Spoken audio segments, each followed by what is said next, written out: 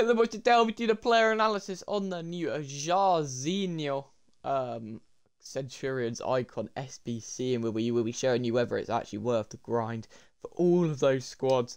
But it's the same price as Jairzinho, I think, which is a bit crazy when you think about it. It's actually cheaper because Jairzinho didn't have bronze and silver squads. So let's jump into the player analysis now then. So Jairzinho's 5'8", high, 5-star, 4-star, right-footed and controlled explosive. Now, just before we jump deeper into this, I have 89 Jairzinho, and to be honest, boys, you might roast me in the comments, but I don't like him. I don't like him. I think he's just not my type of player. But he's still decent, but I've got Gully, who I like more at the moment.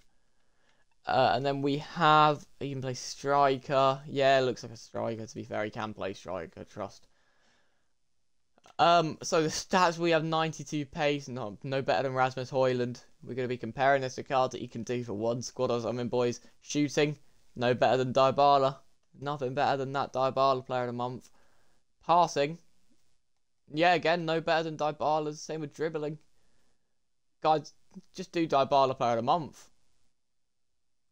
Like, literally, it's just because he doesn't have 5-star skills. He saves 20 squads or whatever. Defending, he has got better heading accuracy than Dybala player of the month.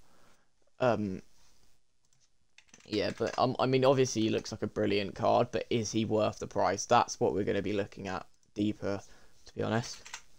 But I don't think he is, to be honest, boys. Playstyles, power shot, flare, trivela, quick step, and rapid plus. That's not even that good playstyles, boys.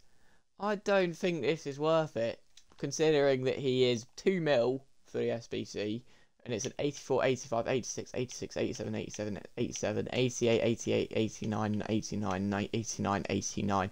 It's stupid money. You can just do someone else, boys. No, not for me.